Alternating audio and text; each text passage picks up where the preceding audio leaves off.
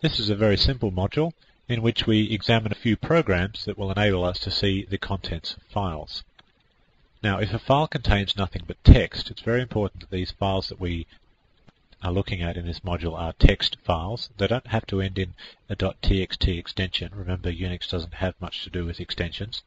But it must be a file that we know contains text, such as an HTML file or something similar. Then we can use the following programs to examine those files. First is called cat. It's a very, very simple program. It just takes the contents of the file and displays it on the screen. Let's have a look at that. In my directory, I have a file called sample.html. Well, HTML we know to be a text file, so we'll have a look at that. sample.html. Oops, I forgot to put the word cat at the beginning. Cat sample.html. Let's try that. And there it is. Those are the contents of that file. Now, you can probably see that the contents have scrolled way off the top. So I can't see the beginning of the file. It's just been dumped onto the screen, and I only get to see the last 25 or 23 lines of that particular file. So what if that file happens to be thousands of lines long and I want to look at it bit by bit? I want to essentially read it top to bottom. Well, I can't use cat to do that. I would have to use another program. Let's have a look. There's a program called More, which displays exactly the same sort of information as cat does, but it displays it to you one page or even one line at a time. Let's have a look at that. Let's try the same thing using More, sample.html,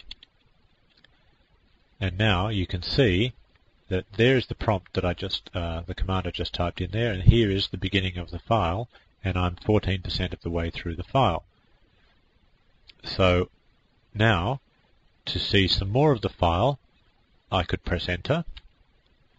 Now enter will just give me one line at a time. Or I could press space, the space bar, which will give me another page at a time.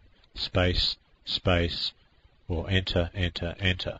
Now, if I get to the point where I don't wish to read any more, then I simply type in the letter Q, and I'm dropped back out to a shell prompt again. It's fairly simple. That's all you pretty much need to remember about More: the enter key, the space bar, and the Q. What else is there?